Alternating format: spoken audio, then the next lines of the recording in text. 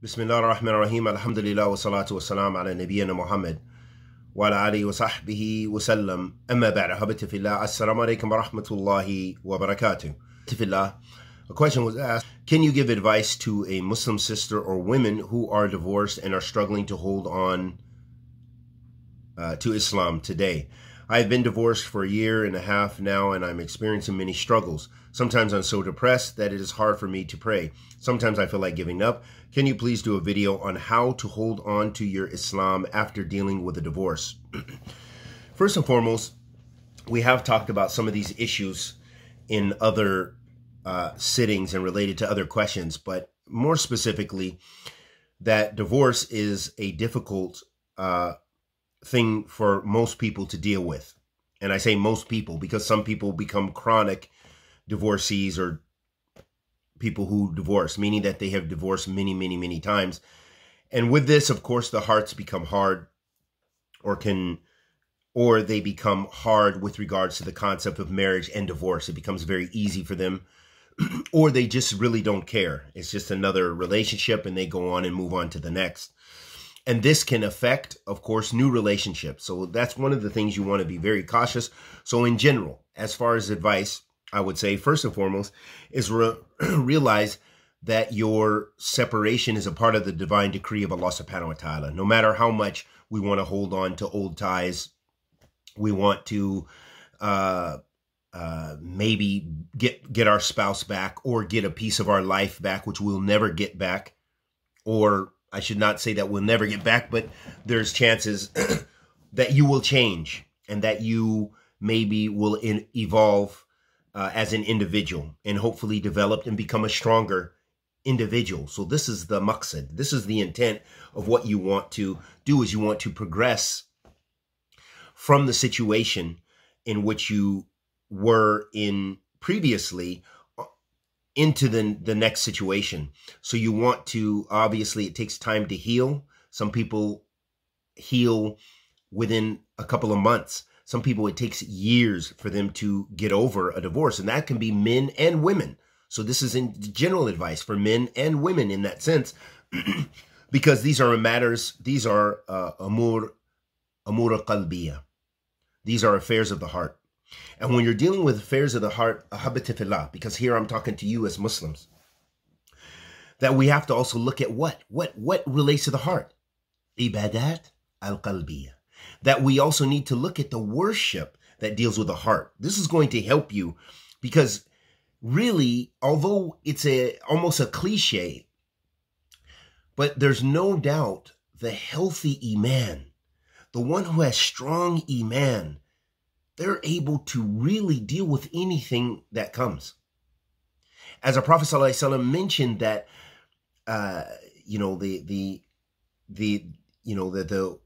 the weak believer and the strong believer, وَفِي كُلُّهُمْ خَيْرٌ, and in both of them there's good.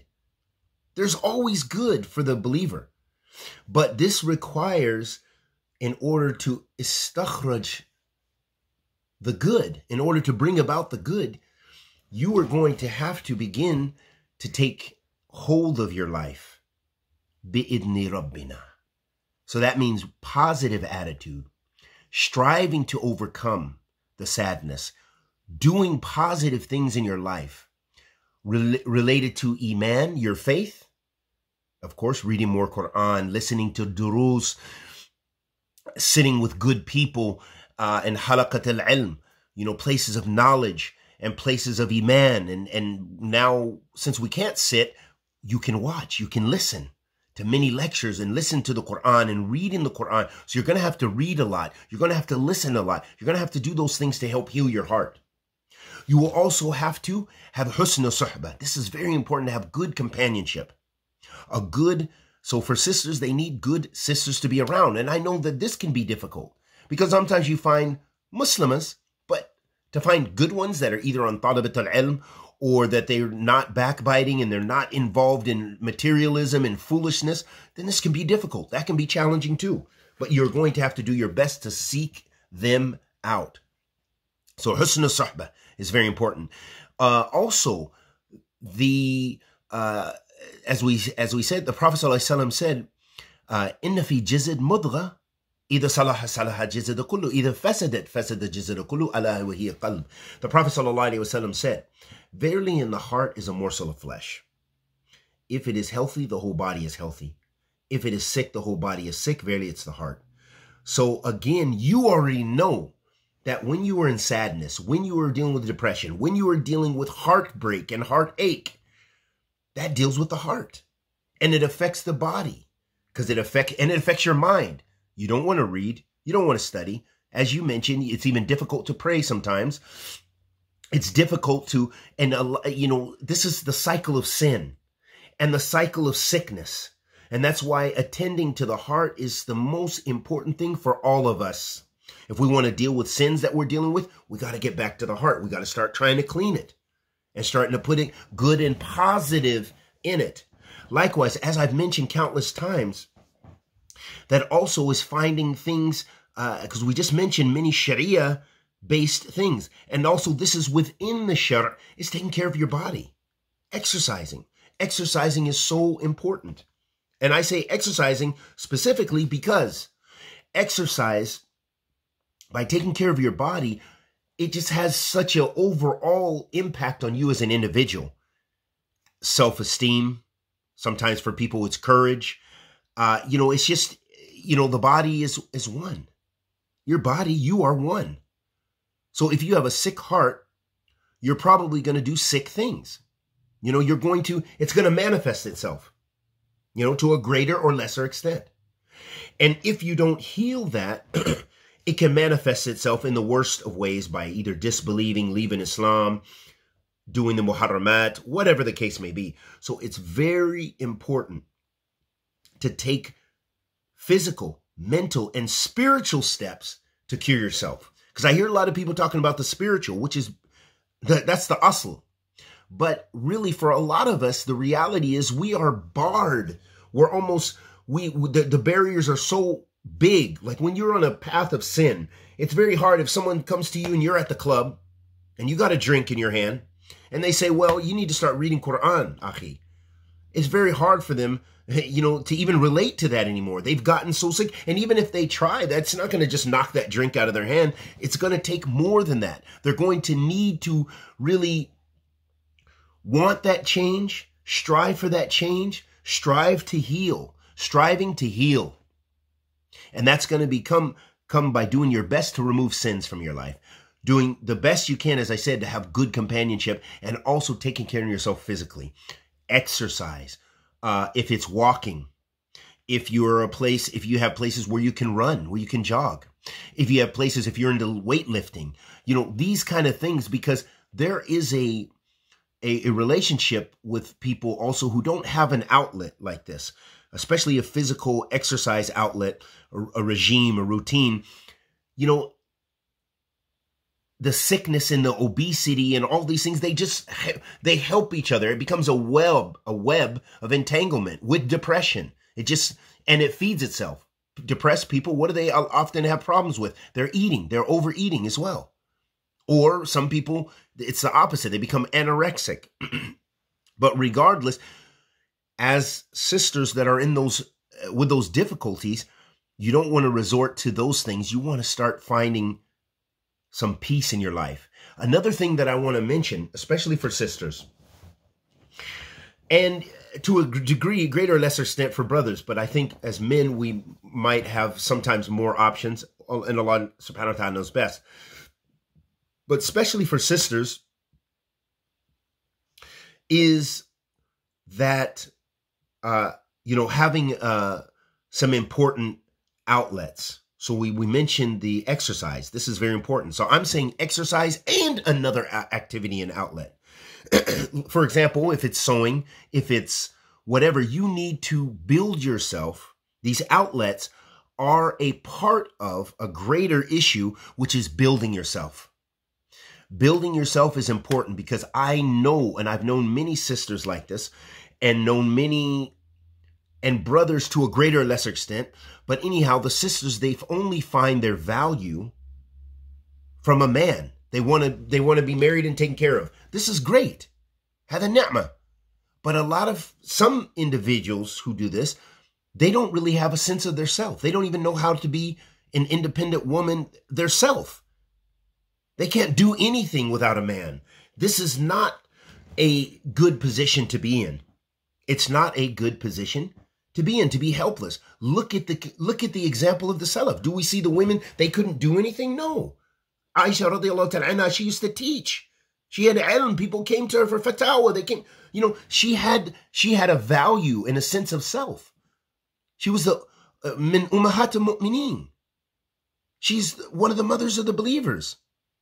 So she had value, a sense of self, and she, and she was active. She was doing something productive. And this is where we find we have some of our sisters, and I think especially probably in the younger generations, not just because of youth, because I think there's different obstacles and there's different levels of damage in what's in our youth of today. So then they really are in need of finding out who they are as individuals. So you need to learn about yourself sometimes. Sometimes you need to build yourself. Take courses. There are free courses. And I'm talking about not just Islamic courses. I'm talking about even secular courses. Maybe you want to learn coding. Maybe you want to be a computer programmer. There's so many things you can do online in your home now and be active. Being studying and studious really helps you find yourself as well. Also develop yourself. You're developing yourself. You're bettering yourself. You're defining your own character, not being defined by just the relationship of the person you're in that with. Then if they go, you're gone. You're destroyed. Oh, you just need to marry again. You just need to do this again. And then even that's not that easy, as is probably the case. So that's another point that I want to mention is finding ourselves. And all this is a package.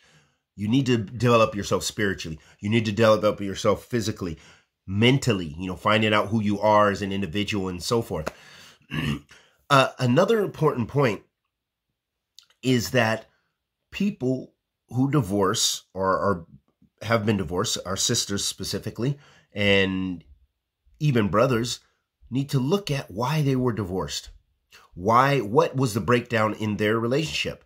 Not in a point from feeling guilty, but just look and analyze what brought you to this, to your current state. That's very important. All of those things, so that way you can build yourself for your next relationship, for your next level. A last point I want to mention is obviously that, but I say that is looking to marry again, is to heal what can help. Time helps to heal. Time helps to heal. And that's so important in everything in this dunya wal akhirah. And that's why Allah subhanahu wa ta'ala swears by what? The time, which He created, tabarak wa ta'ala. Allah subhanahu wa ta'ala says, في كتاب الكريم والعصر إن الإنسان لفي خسر إلا الذين آمنوا إلى آخر آية. Allah tabarak wa ta'ala says, في كتاب الكريم, by the time. That shows us time is so important. It is so important for us, how we use our time and the function of time. And one of those functions is helping you to heal from sicknesses, from sins, from physical, mental, and spiritual decline. Time can help you. And that is one of the most powerful things that I think, as well as being active to build yourself, is time. Time helps to heal those hearts. And I'll give you another example. I know a woman, an elderly woman, who lost her brother, her older brother, through violence. Over 40 years ago, probably now. And to this day, she doesn't really have peace with herself with regards to that issue. Now, it's difficult to close that, but what I'm saying is you don't want to carry pain with you. You have to actively strive to move on and develop yourself and better yourself and heal yourself. You need to actively heal. Time helps tremendously. But if you're not trying to heal your sickness, maybe you just go through more time and you're still just as sick or close to that same level of hurt and pain and sickness. So time helps. So with that being the case, is also looking to marry. Looking to marry, but I don't necessarily support the concept of staying in the same mental, physical, and spiritual state and then just marrying. For example, some sisters, like I said, they marry, it's just relationship, she's divorced. It's only been, as soon as her idda's over, she's into another relationship. And then that one, who knows how long that lasts? Boom, another one. We have a lot of situations like this. I'm not saying I'm not at all limiting the marriage thing, but I want for you to understand, as far as me conveying advice, that you want to go into your next relationship with more strength. Not just as looking for it as the total end all be all save yourself. It was just marriage. Marriage is going to save you. No, because maybe you have an emptiness. Maybe you have your own shortcomings you need to work on. Maybe there's this. Maybe you have mental illness. Maybe you have maybe on down the line. So there's many factors that go into that as far as healing. So it's very important to strive to heal yourself as well as to look for marriage. But look for marriage and be in a position of strength. Bring to the marriage, not just total dependence on another situation. Boom, that ends. And, and especially when there's children involved. So it's very important to strive to heal yourself. This is one of the most important things I can think of, and that's the physical, mental, and spiritual healing. And this will help. And last, far'an from that, something that else is a subsidiary issue related to that, is also because a lot of sisters, they find it difficult if they are with children or they're even without children to be in a polygamous situation. And the reason I mention that, because some sisters, they refuse that by any means. Well, I guess if you can live your whole life in being single, or, and that's not a big deal, you would prefer that over being in a polygamous situation, then that's up to the individual. But I just want to mention that because you also have some sisters that have all of this pain and these things, but for them, the prohibitor, finding a good brother, they find brothers that are married, and then they don't want to be in that kind of situation at all, and that's up to the individual. That also, a woman has to look at herself, what she's able to do and what she cannot do. But I'm saying that as the women, they need to open up that door, that polygamy, the institution of polygamy. Allah subhanahu wa ta'ala has legislated it for a reason. Okay. And it's legislated that the men should be just. And so it's very important for sisters to consider all of their options and to be very, as I mentioned prior to this, to heal, strive to heal. Physically, mentally, spiritually. We ask Allah subhanahu wa ta'ala, the Almighty, to accept our good and forgive our evil. Anything I said was correct was from Allah Azza wa Jal. Anything I said that was incorrect was from myself and the shaitan. Wa sallallahu wa sallam ala nabiyyina Muhammad.